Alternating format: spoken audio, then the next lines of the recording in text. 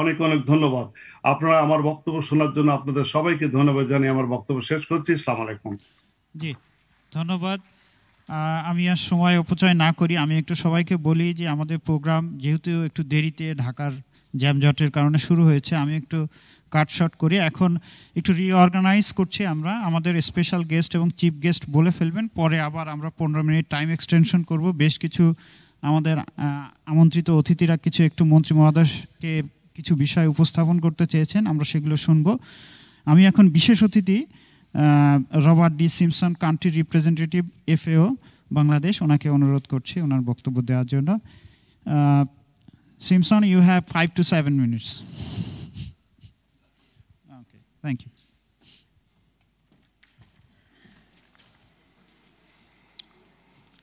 Thank our esteemed chief guest, Dr. Mohammed Abdul Razak, Honorable Minister, MP, Minister of Agriculture, our chair of the event, President of the Agriculture Journalist Forum, our guest of honor, Catherine Stevens, Mission Director, USAID, keynote speakers and discussants, representatives of ministries, departments, private sector, NGOs, civil society organizations, members of Agriculture Journalist Forum, electronic and print media, ladies and gentlemen, good morning. Shobo Shakal, Assalamu alaikum. It's a great pleasure to be here today in this golden jubilee year of Bangladesh's independence. We come together to celebrate one of the world's agriculture success stories. The father of the nation believed that the development of the country lie in the hands of the farmers. Over the decades, agriculture in Bangladesh has undergone a transformation, attaining a number of milestones and successes. Bangladesh has attained self-sufficiency in food as the population has grown from 70 million to over 170 million people in the last 50 years. Over this same time, FAO has been working with the government of Bangladesh towards its goals of food and nutrition security through more than 350 technical assistance projects with a combined budget of over $400 million. FAO is proud to be an early partner of the growth of food production in Bangladesh. In the early decades, systems of irrigation and rice paddies were developed. Fish ponds were dug, and high production methods for raising livestock were initiated with expert assistance from FAO. FAO congratulates the nation for its achievement in self-sufficiency in cereal and protein. These gains have been in large part to the significant investment in the agriculture research system, technology transfer, and extension services to farmers. As a result of this investment, Bangladesh produced 37 million tons of rice last year. This is more than double compared to the year 1996. Poultry production last year topped 1 billion chickens, and nationally, Bangladesh is the third largest freshwater producer of fish. In the same period, there has been a positive downward trend in key nutritional indicators, particularly child stunting and undernutrition. And we also heard that poverty continues to decrease. As a nation transitions to a middle-income country, there will be a challenging process of both economic and social transformations that must not lose track of the importance of agriculture productivity and nutritional diversification along the way. The sector needs accelerated investment. There will be a challenge of shrinking land availability. There will be changes in demand from urbanization, and climate change will certainly increase the challenges of productivity, while our food systems continue to produce over 30% of our global greenhouse gas emissions. Finally, as predicted, the global temperature increases may increase zoonotic outbreaks, risking both animal and human health, as well as overall productivity. Nonetheless, the government of Bangladesh continues to position itself to address these pending challenges. During the Food Systems Summit, Her Excellency, the Prime Minister Sheikh Hasina, recognized the importance of food systems for production and economic stability, but also the inseparable linkage between our food systems and our climate resilience. Moving forward, FAO's new strategic framework for the next 10 years focuses on the support for better production, better nutrition, better environment, all leading to better life. and this is encompassing impacts on all 17 SDGs. FAO is fully committed to continue our history of support for policy development, as done through the Meeting Under Nutrition Challenge project that was funded by the EU and USAID. We also continue to promote a systems approach. The FAO Director General has launched the flagship initiative called Hand in Hand Initiative.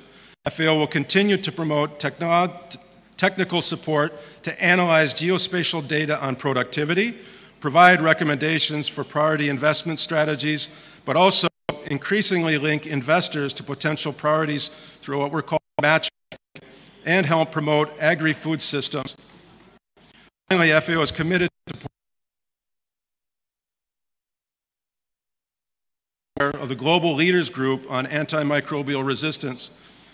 In Bangladesh, through support from USAID, FAO continues to work with the Ministry of Fisheries and Livestock to address avian influenza and antimicrobial resistance through the Emergency Center for Transboundary Animal Disease. All of these actions are consistent with the objectives of the Global Leaders Group.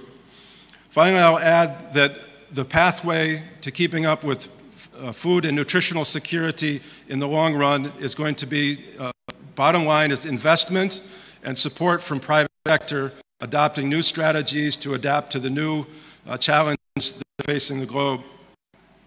In conclusion, I congratulate the government of Bangladesh, the Ministry of Agriculture, Ministry of Fisheries and Livestock, and Ministry of Food for their excellent progress toward food and nutritional security.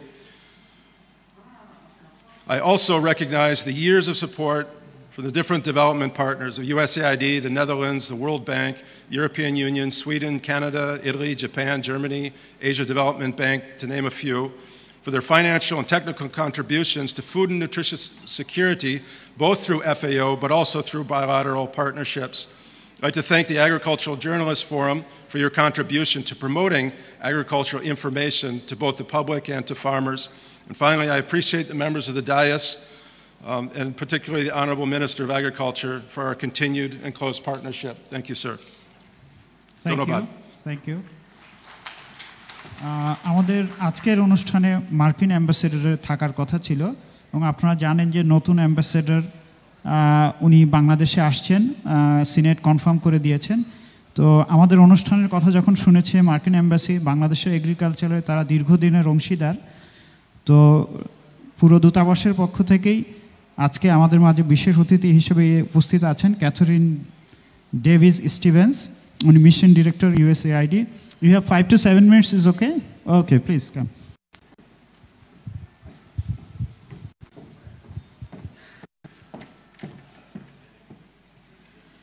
Assalamu alaikum, namaskar, and good morning.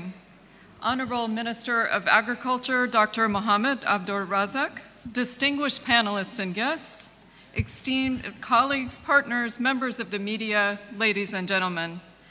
Thank you so much for inviting me to be here today. It's truly an honor to recognize the remarkable achievements that Bangladesh has made in agriculture and food security over the past 50 years. This remarkable journey of transformation in agriculture and economic prosperity is truly inspiring. And on behalf of USAID and the United States government, I want to sincerely thank you for letting us be your partner in this journey.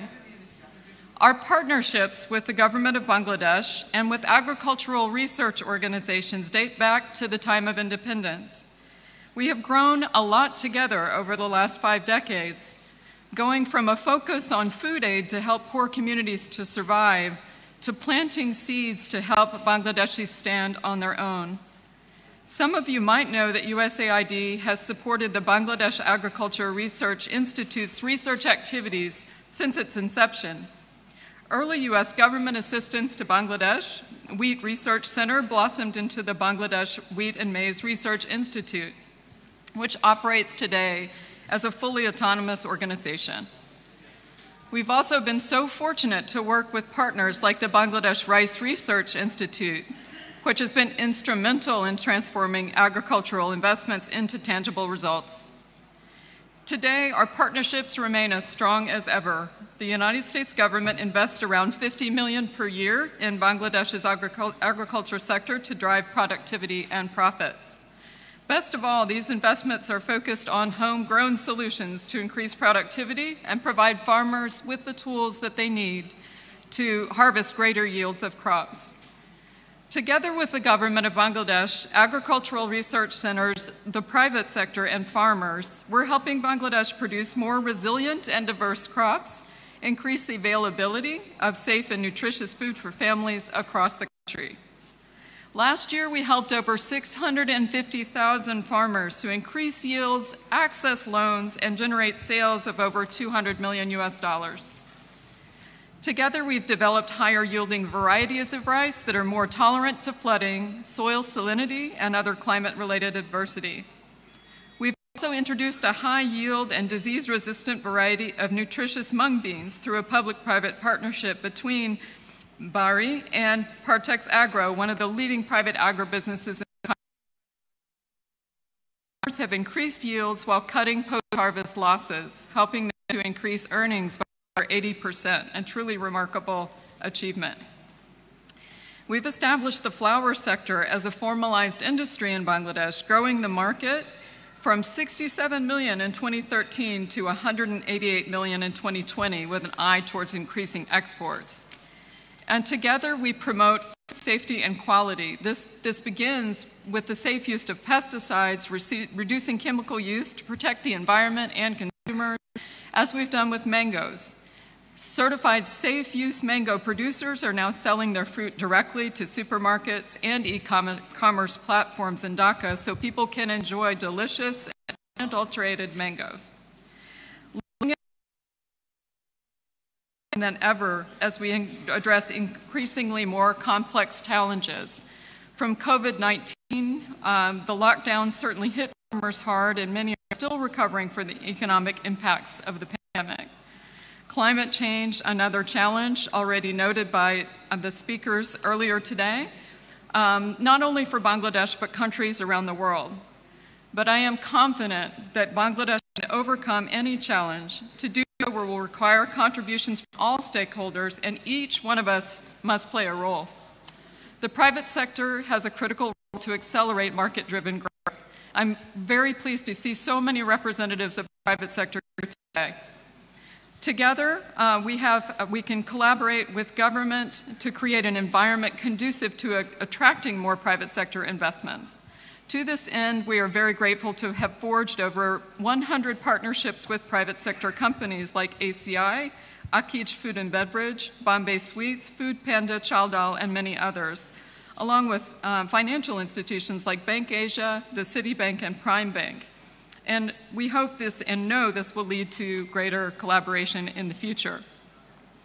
In closing, I want to thank the Honorable Minister and our counterparts from the government of Bangladesh for the continued leadership and commitment.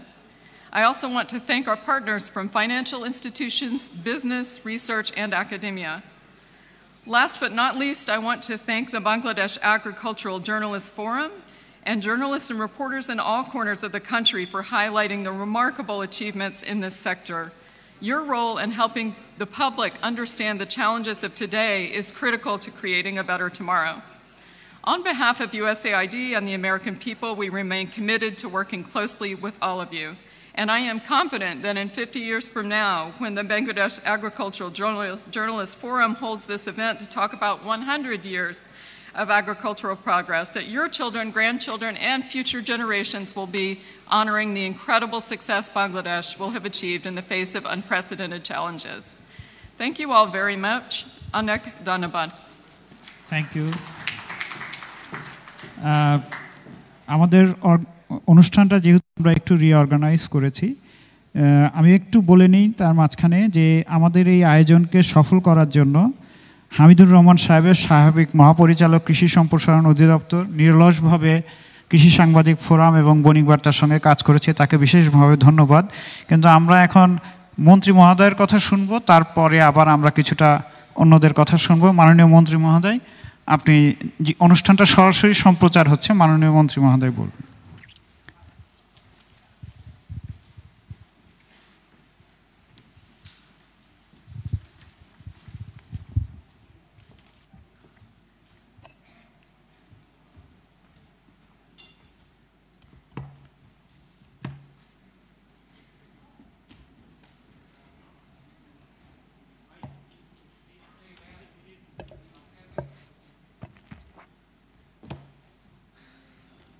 হেমন্তের এই স্নিগ্ধ সুন্দর সকালে বণিক বার্তা ও VGF Bangladesh agricultural journalist ফোরামের যৌথ উদ্যোগে বাংলাদেশের 50 বছর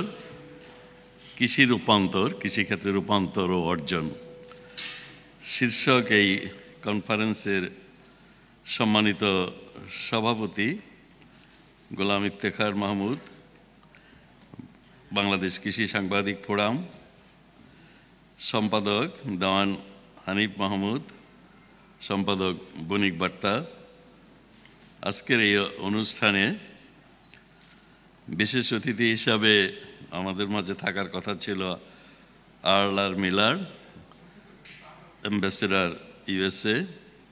Unfortunately, he could not show up for some reason.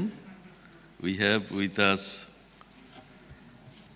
US8 Mission Director Catherine Stephen. We have with us Robert D. Simpson. He is country representative of FAO in Bangladesh. You have already heard from Dr. F.H. Ansari of ACI. We have with us Mohammad Hamidur Rahman, former Director General, Department of Agriculture Extension. Atar Rahman Pradhan, Vyavasthanapur Sonali Bank Limited. I don't know if he is around. আমি সবাইকেই আন্তরিকভাবে ধন্যবাদ দিচ্ছি। এই মাসটি আমাদের জন্য খুবই সুন্দর, সম্ভাবনার সোনালী ধানের মাস। এই সময় আমাদের সারা বাংলাদেশে জবাহরিত মাঠ, দিগন্ত ভরা মাঠ, এই মাঠের সবুজ ফসল, বিশেষ করে ধান সোনালী রূপ নেয়। আমরা বলি সোনালী ধানে বাংলা মায়ের হাসি, কবিতায় পড়েছি। এই সময়ে আজকে এমন একটি সুন্দর অনুষ্ঠান আয়োজন করার জন্য এবং আমাকে প্রধান অতিথি হিসাবে আমন্ত্রণ করার জন্য আমি বণিক বার্তা এবং BSF-কে আন্তরিকভাবে ধন্যবাদ দিচ্ছি এবং নিজেকে খুবই গৌরবান্বিত মনে করছি। এটা বাংলাদেশের 50 বছর। আমি নিজেও একজন মুক্তিযোদ্ধা ছিলাম, অস্ত্র হাতে নিয়ে মুক্তিযুদ্ধ করেছি। স্টুডেন্ট অ্যাক্টিভিস্ট হিসাবে মুক্তিযুদ্ধ সংগঠিত করেছি।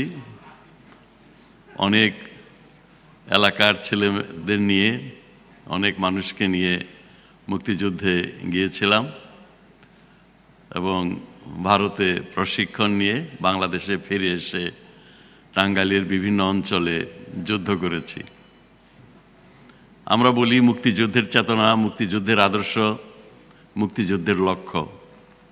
মুক্তিযুদ্ধের আদর্শ কি ছিল আমাদের? জাতির পিতা বঙ্গবন্ধু আমাদেরকে বলেছিলেন একটি ক্ষুধামুক্ত, দারিদ্র্যমুক্ত, সমৃদ্ধ বাংলাদেশ। ক্ষুধামুক্ত, দারিদ্র্যমুক্ত বাংলাদেশ। আমরা জানি এই বাংলাদেশ ঐতিহাসিকভাবে historically has been chronic food deficit country. We have suffered, we have experienced many famine, worst famine in the world. After East India Company captured Bangladesh, occupied Bangladesh, in 1769, 1759 সালে একটা ভয়াবহ ফ্যামিন হয়েছে, দুর্ভিক্ষ হয়েছে। 4 million, more than 4 million people died in 1779. তারপর অনেক ছোট ছোট ফ্যামিন হয়েছে। Bangladesh disaster prone country. এখানে প্রায় প্রতি বছরই কারেন্টলি এখানে ফ্লাড হয়, ঘূর্ণিঝড় হয়, ড্রাউট হয়, লবণাক্ততার কারণে ফসলের ক্ষতি হয়। এই সকল কারণে, প্রাকৃতিক দুর্যোগের কারণে আমরা অনেক খাদ্য সংকট বাংলাদেশে দেখেছি। খাদ্য সংকট খুবই গুরুত্বপূর্ণ। এমন বেশি দিন আগের কথা নয়, during second world war we experienced another worst famine in 1943. যেটাকে বলা হয় 43-এর মনন্তর, বেঙ্গল ফ্যামিন অফ 1943। সেই সময়ও British government, colonial government, they said 2 million people died. Our historians and in other report we got it that more than 3 million people died in 1943. তো বাংলাদেশের জন্য সবসময় food security সবার উপরে ছিল, সবচেয়ে গুরুত্বপূর্ণ ছিল। আমাদের রাজনৈতিক নেতৃবৃন্দ,